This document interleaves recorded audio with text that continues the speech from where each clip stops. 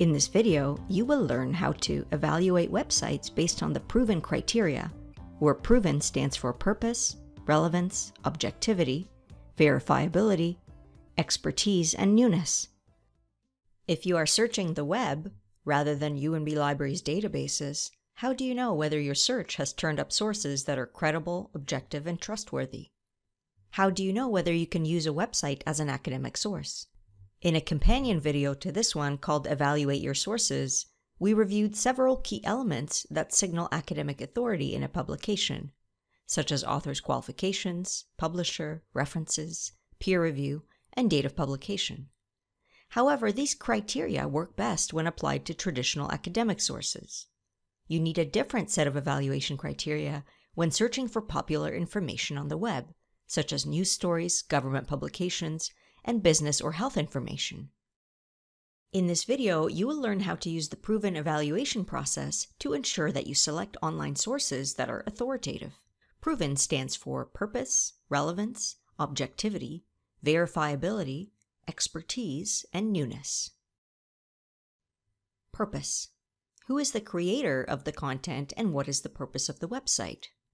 The purpose could include education, persuasion, entertainment, or the sale of products and services.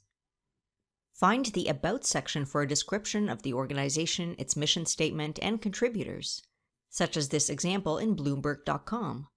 This will give you a better sense of the website's purpose and its intended audience. Relevance. How does the information you find in an online source fulfill your research needs? How does the source compare to your other sources? Is the material in the source basic or advanced, general or specific? Review the purpose of your assignment or task. Do the scope, audience, and type of online source meet the requirements? Objectivity. Can you identify the political, ideological, cultural, and religious points of view of the source's authors, publishers, or sponsors? In a critique of other viewpoints, what kind of tone and language does the source use? Whose viewpoint is being expressed, and what perspectives are being left out? We routinely favor information that confirms our existing beliefs. This is called confirmation bias, and prioritize information we can quickly remember over other information. This is called availability heuristic. Verifiability. Who are the experts on the topic, and does your source reference these experts or reflect their points of view? Is the information covered by other sources? If the same information is repeated in many websites, it does not mean it's true. You should try to locate the original source of the information and evaluate its credibility, including supporting evidence. Check the URL. It can tell you a lot about the web content. Examples of popular top-level domains include .edu, .org, .net, .gov, .com, and .info. Keep in mind that the top-level domain does not tell you much about the reliability of information, but it does tell you the likely type of information you can expect to find in a source.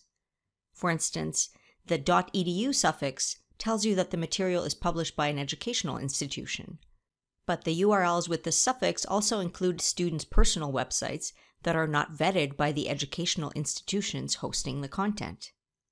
Also, pay attention to the country code top-level domain, such as .ca or .uk, and consider the national origin of the information in your evaluation. Notice how the domain of this URL should tell you that this is not a service provided by Microsoft, since Microsoft does not appear in the domain name, as it does here. Expertise.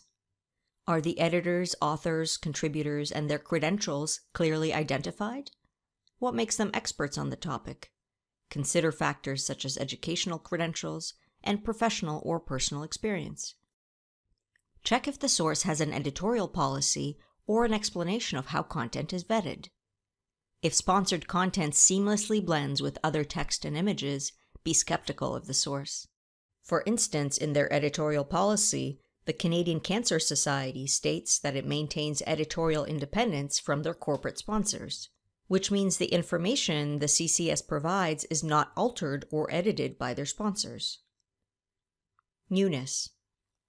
How current is the information on the website? Is it clear when the material was revised or updated? For instance, this Statistics Canada Labour Force Survey from August 2020 has a publication or release date of September 4th, 2020. Review this proven handout for the original evaluation criteria that this video closely emulates. You can find the link to the handout in the video description and the transcript.